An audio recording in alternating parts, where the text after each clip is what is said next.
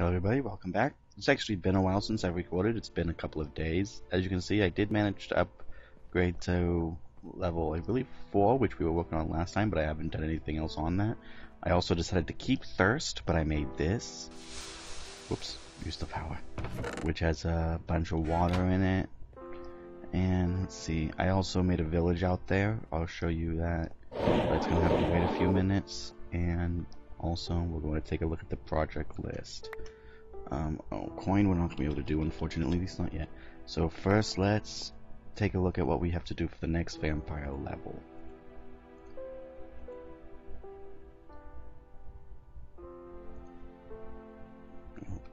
We combine the book with the page, and that should tell us what to do. So jump to the last page. Strength was flowing into him the more he drank. As the night progresses, he became stronger. It was the 4th night. See, that's the last one we did. We waited 4 days, which it just kicked in, and then it gave me this, which gives me speed 2, jump boost 2 for 10 seconds at the cost of a little bit of blood. It's actually very nice for getting around. So, his greatest foe, the sun, was ever present, tormented and instantly deadly to him. Because of his obsession, he found a way to collect sunlight and burn himself 10 times. Okay, I know exactly what that means. We have to make these. Now, what does it take? I thought so. Daylight sensor, which is quartz. So we're going to have to go into the nether and get some quartz. So we're going to actually do that after we, do... Let's move this over here. After we do this one, vampire gear.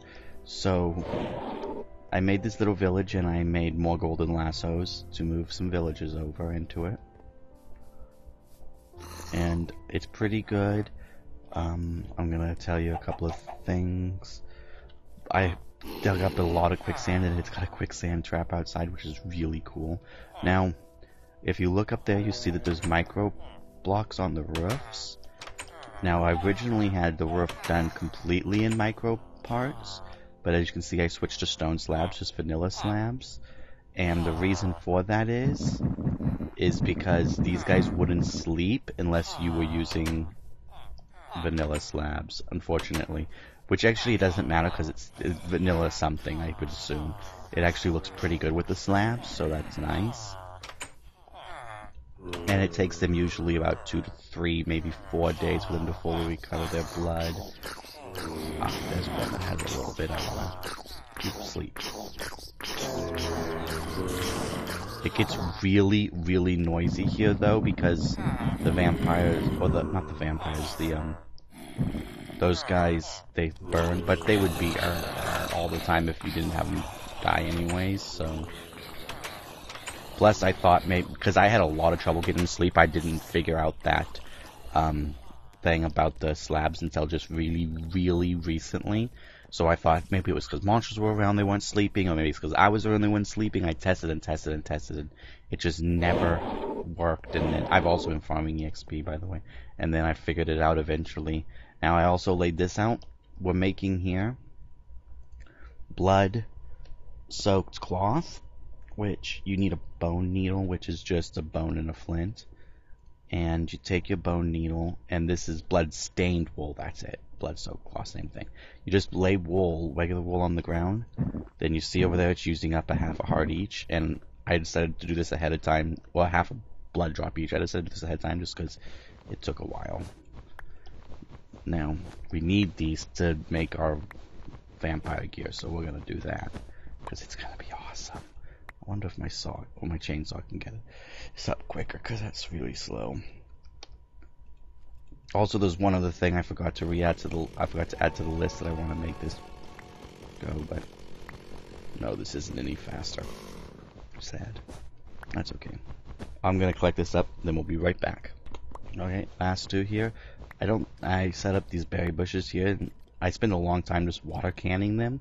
Now, I don't think I mentioned it, but the reason why I hadn't recorded in a while, even though for you it wouldn't have been, because you would put that in there to cook them, you are getting a video every day, is because I was working on another project, and we're going to take a look at that, not this episode, but maybe the next episode. Definitely we're going to look at it today in one of my recordings, because I really want to show you what I've been doing. I've actually been working on it for several days. which is why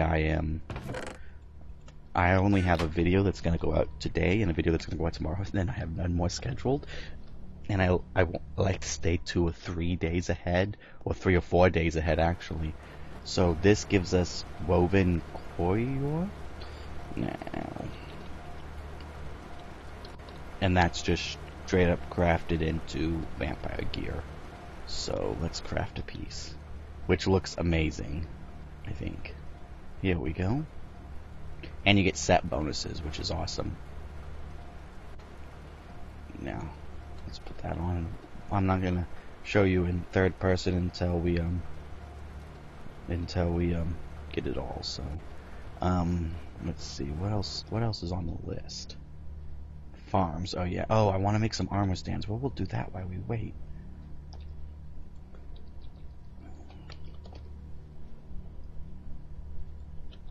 I want to make some armor stands, which is stone slabs, which I'm out of. That's not stone. Oh, that's right. I took the stone out of the barrel. So 3. I want a couple of them. Actually, I think I need 6 of them. And I'll show you why in a second. That's only 4.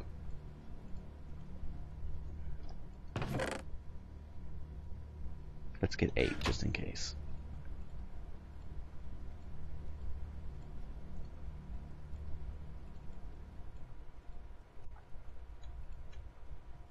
Okay, now here I cleared up these chests. We're gonna go bloop bloop. Now I want to put, I combine these, and I want to see if they'll actually go on that. They should. So these two go together.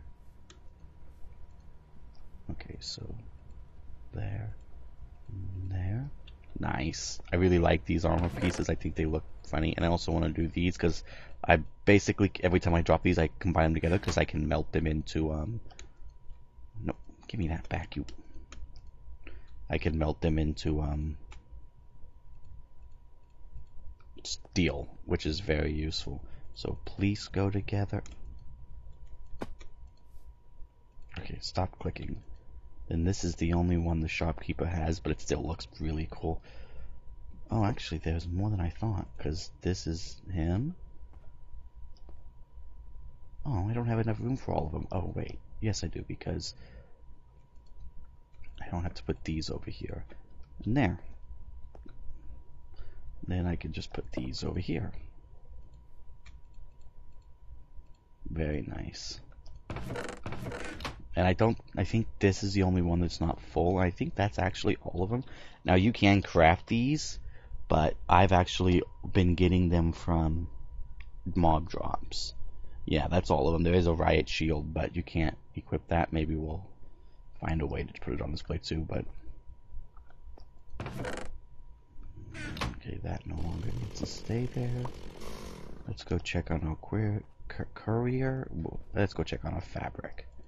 It's done, good. So, hat, boots, leggings, and we have 5 left over. I don't know if it actually, okay. Now, there's one more.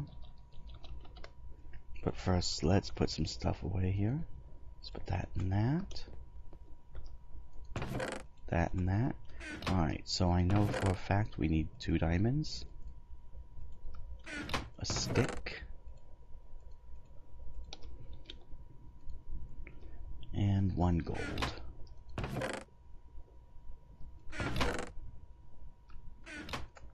So we're making this, the cane sword.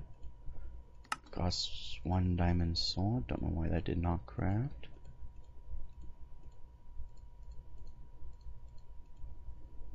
Alright, and the cane sword is really cool. You desheath it.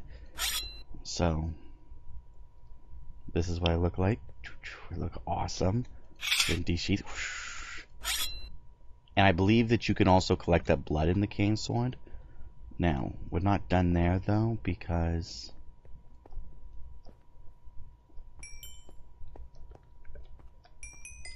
I'm going to enchant all of these.